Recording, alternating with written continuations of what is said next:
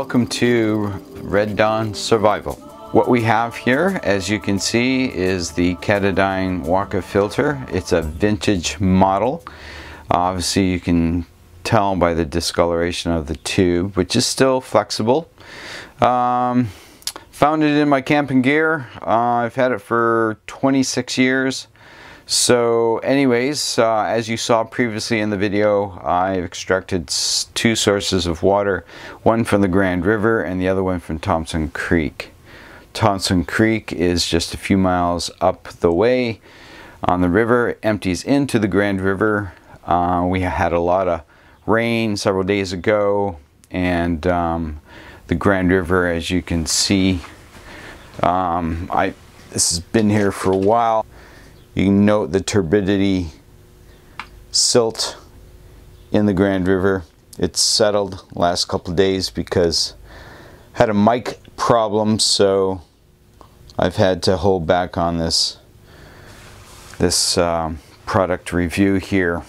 Product review of something not new, but something old. Anyways,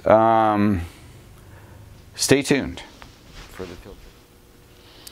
Okay, welcome back, folks. You can see I made a few changes to the set. It's been several days now since my last clip of the product review of the vintage Katadyn Pocket Water Filter. Anyways, we'll move along here, and I'll just once again explain that I have two collections of water from the Grand River and from Thompson Creek. The Grand River, as you probably noticed in the beginning of the videos, was fairly turbulent and fairly muddy water. It's had time to settle, but as you can see that it still remains a lot of sediment in the water. The Thompson Creek, it's a small creek. It empties into the Grand River. I've collected this Grand River water was from a local boat ramp, and the Thompson Creek empties into the Grand River. It was just about a mile up the creek there, up the river, and as you can see from the video, Thompson Creek is a body of water which is fairly still. It's not a running, moving creek. Actually, it's dammed up by a highway with a culvert. And so a lot of that water is backed up and it sits, and as you can see, there's a lot of algae growing up there. Thompson Creek, it drains basically farmland, some Carolinian forests.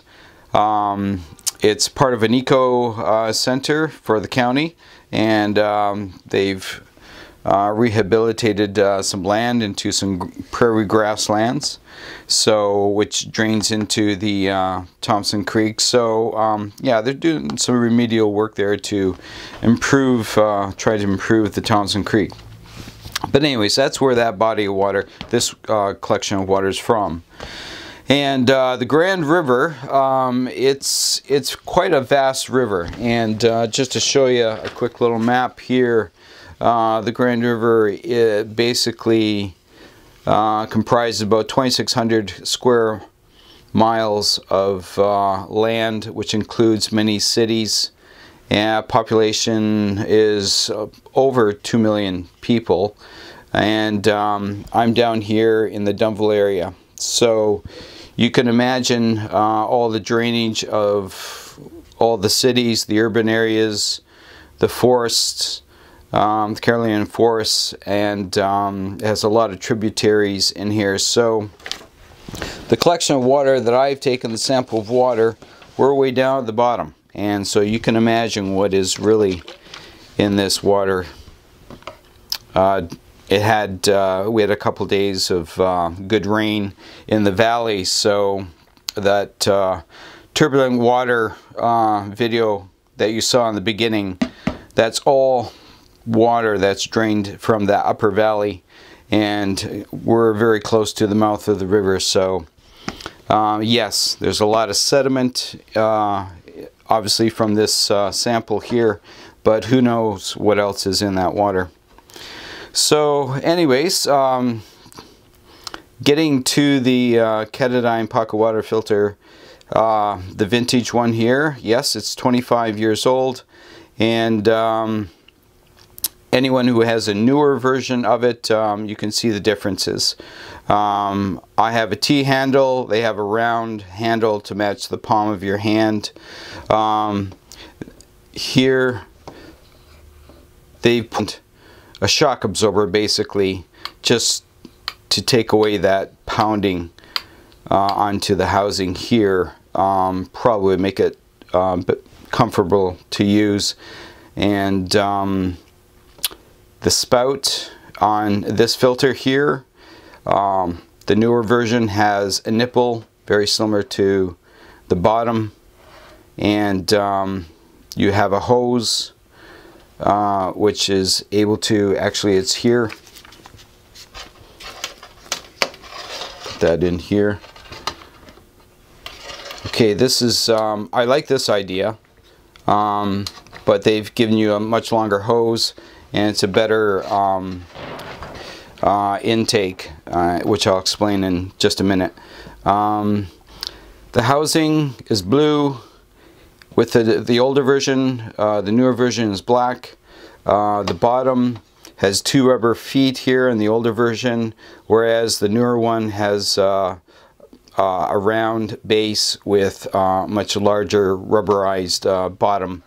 Just gives you better stability on your surfaces, mostly probably whatever a hard surface, but I found this was sufficient here. Okay, so and yes, the hose, 25 years old, still soft, supple. It may be discolored a little bit. The float, still soft, good shape, isn't deteriorated at all. I like this one, but I know they've made the this one here a little smaller, probably just to make it easier to fit in the carrying bag. But anyways, they both serve the purpose of basically keeping your intake off the bottom of your creek or river. This particular intake they used back then, and 25 years ago, this the end, stainless steel end with a screen mesh. I think they did. In fact, they did change it. Here they have the smaller float. They have a coarse water filter. They basically have called this the strainer for the larger pieces like leaves and sticks. But then they've really improved. They put a smaller, finer filter here, and however, I think that in spite of the screen mesh, whether it's this or even the finer one,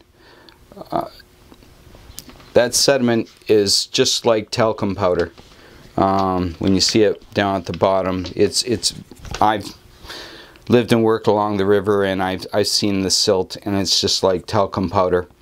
So I think, you know, they've wanted to try to eliminate as much contamination of the filter to the ceramic filter here, just to keep it so it doesn't get clogged up as often.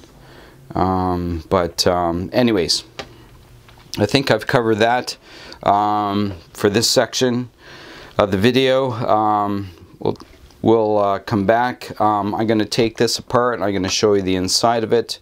And so anyways, stay tuned. Thank you.